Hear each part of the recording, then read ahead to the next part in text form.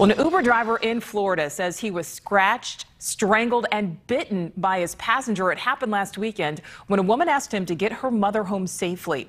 NewsNation's Christine McClarty spoke to the victim, who says he's now traumatized by what happened. I'm just your Uber driver. I'm just your Uber driver. Michael Hassey says he thought he was going to die. It was hands down the most traumatizing thing that's ever happened to me. Hassey was working as an Uber driver when his passenger turned on him. Police quickly arrested the passenger, 55-year-old Michelle Stillwell. The police report says Stillwell could have been drunk. My kid, my daughter. Hassey says Stillwell's daughter called the Uber for her mom. He says she slept most of the ride before violently waking up blocks from her home. Hassey wants to know why.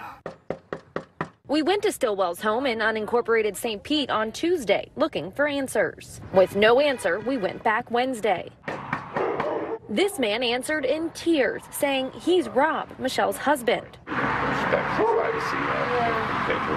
Rob claims his wife doesn't remember anything for 3 to 4 hours until waking up in the hospital. He says she's not doing well, and neither is he. I'm second cancer, so we got a lot going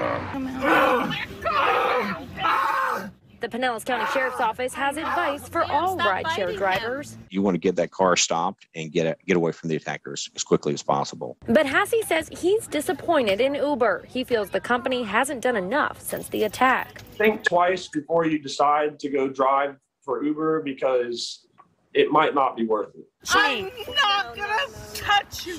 8 on Your Side reached out to Uber on Hassey's behalf, asking what is Uber doing to protect drivers and what is Uber doing for this specific driver. Please stop. I have done nothing. I have done nothing to deserve this. Christine McClarty, News Nation.